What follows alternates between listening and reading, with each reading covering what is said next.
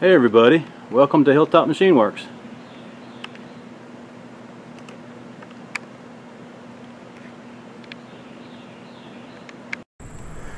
Well, hey guys, it's Tom here. We are back in the shop for another video. It is Labor Day weekend when I am filming this, and we just got back, me and Mrs. Hilltop, from our mountain property. We spent about 3 days up there. It was good to get away. And while we're up there, we hit a huge swap meet. So I scored a couple items I thought were pretty cool. And let's see, I think, I don't know, eBay purchase. Well, I got one eBay purchase, a couple of things from Snap-on, and some updates for you guys. So yeah, that's right, you got it. It is mail call. It is number 18. We are rocking and rolling. All right. We're coming up on our 1 year on YouTube anniversary also, so that's pretty cool. And I would like to say thanks to all my new subscribers. I appreciate it. Finally hit the 300 mark. We are just a tad bit over 300, so that is awesome.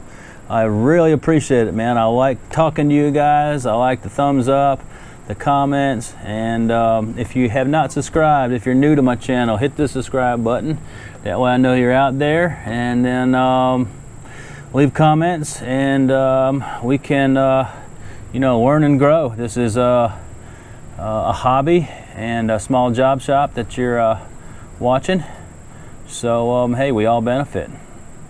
So let me show you the goodies I got this weekend.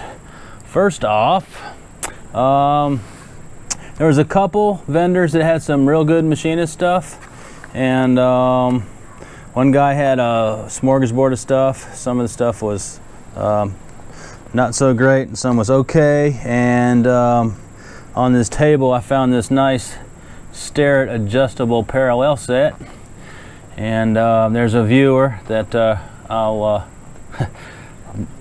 not name right now, but I picked this up because I thought he needed a set, so I grabbed this. I said it's a nice used Starrett set. It is missing the smallest one, but you know, that's no big deal. You can replace that for, you know, probably less than 10 bucks on eBay. The small ones are the cheap ones. Obviously the big daddies are the more expensive ones. But yeah, a nice used set, and figured he could use them. So you know who you are. I communicated with you earlier, so we'll probably be putting this in the mail. So nice Starrett set of adjustable parallels, really good price. And the guy that had some really good machinist stuff, I saw this baby, so you know, I had to grab it because I've got his big brother here. I've got this baby right here. This is the 675. Unfortunately, it didn't come with the indicator stand, but this is the smaller one here. This is the 665. But so she's a beaut, man. She is beautiful. So you know, you can put your indicator on it. You can sit her down anywhere you want. You could use it on a surface plate, you know, put on your lathe, whatever. So you don't see these very often at all come up for sale, so I grabbed this one. It was a super buy, so I'm glad to have that.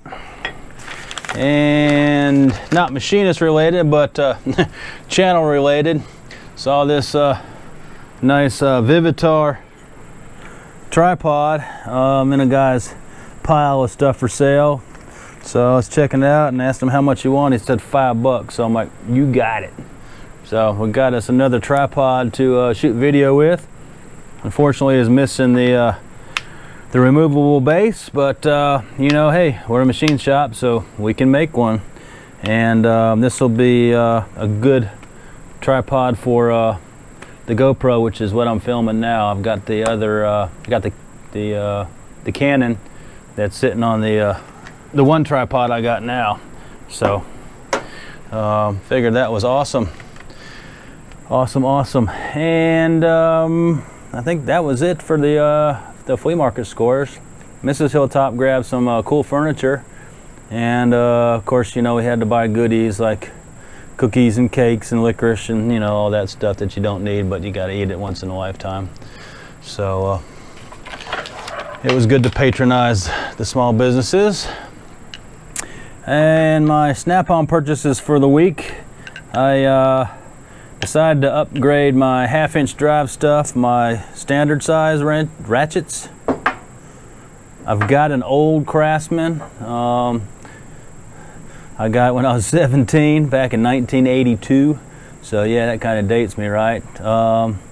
So I had that one, and of course, you know, a junky Pittsburgh one that I got from Harbor Freight, and you know, decided to go ahead and get some quality ones. Nothing wrong with the Craftsman, but you know, it's kind of dated. They haven't changed the design in like 70 years, and it's not that comfortable in your hand, and it's not a fine tooth count. So you know, these are a lot. I don't even. Let me do it to the mic here. You can hear it, how fine these teeth are. So when you're in a tight spot and you can just move a little bit, it's great. So you can get that ratcheting effect. If you only have a short tooth count, then you really got to, you know, move a lot to grab a tooth. So just upgraded, got a comfort grip, and then I got a standard, or a traditional, as some people like to refer to it. These are great, you know, if you oil changes, greasy jobs where you know you're just going to get it filthy, so that way you don't get all that gunking on the comfort grips. And for you guys that don't know or not familiar with Snap-on tools, you can get these comfort grips removed and replaced when you you know, you thrash them and you need another one. So that's not a problem. And let's see, eBay. I only got one thing from eBay.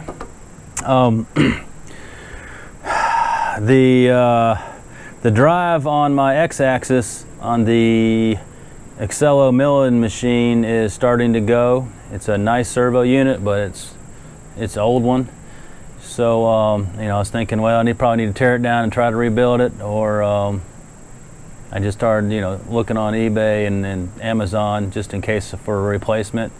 And man, have the prices of power feeds come way down. So I got this for a freaking $145. So yeah, so I'm like, you know, score. So even if I needed to you know, rebuild the servo unit and I needed parts, or you know, the potentiometer is bad or something, by the time I bought parts, you know, I'd be in it at almost what this would be. So I mean, hopefully this will do the job. But you know, I mean, it's a nice unit. Comes with, of course, your bracket, but I'll hopefully be able to modify it and just use the one that's currently on it. And your drive gear, of course, nice brass, and then, you know, a whole bunch of your knickknacks to go with it. And so I figured, what the heck, let's go for it, right? So that was my big one and only eBay purchase. And let me get this out of the way. So how do you guys like the welding rotary table series? So far it's coming along great. You guys are enjoying it, and I'm enjoying the build. It's going along pretty good. Only had one or two bozos. So by the time you see this, probably will be at 3 or 4 in the series. It's probably going to be about, I don't know, 6 videos or so by the time I get this thing completed. But so far it's coming along nice. I appreciate you guys throwing comments and suggestions. It's been fun. And let's see here, this coming up weekend is the semi-annual big swap meet and car and truck show out at the Charlotte Motor Speedway. It's going to be the fall show. So by the time you see this mail call, we've already been to the show, and then we'll be posting a video of the shenanigans that me and my partners, Wes and Brad, we always go out there and see what kind of stuff we can find. So of course I'm going to bring you guys along via the GoPro. So that'll be some good footage. Hopefully we'll have some good finds and some good scores. You never know.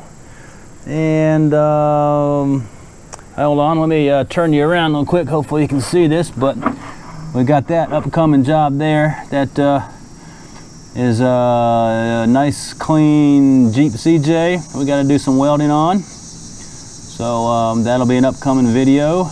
Guy dropped it off last week, and I got to get it pulled up here and get the tires off, and we're going to weld on some new purchases for the shocks.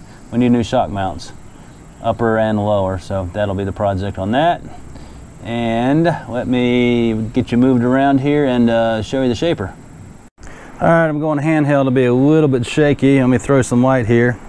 But if you remember mail call 17, I mentioned about the wipers and the retainers, so I've got them installed. So nice upgrade on the shaper. So now it'll act like a 1941 and later model, because that's when those were added. So now the oil won't be draining all the way down on the ways there and onto the table. So awesome. It's pretty easy. Just drill and tap some holes, and then you can see you put a little oil on the tops, and it keeps the keeps it nice and wet. So well, that's about it. That's gonna wrap it up. Just a short mail call. Just got a few goodies and a few updates. So hey, thanks for watching. Thanks for subscribing. You know, check out the channel. I try to post videos regularly. I try to post them on Monday and Friday. So if you're new to the channel, obviously you can hit that bell, you get notified, and if you don't want to hit the bell, that's your prerogative. But then you need to check out my channels on Mondays and Friday afternoons, because they should have a new video. So hey guys, I appreciate it. We'll catch you later. Bye.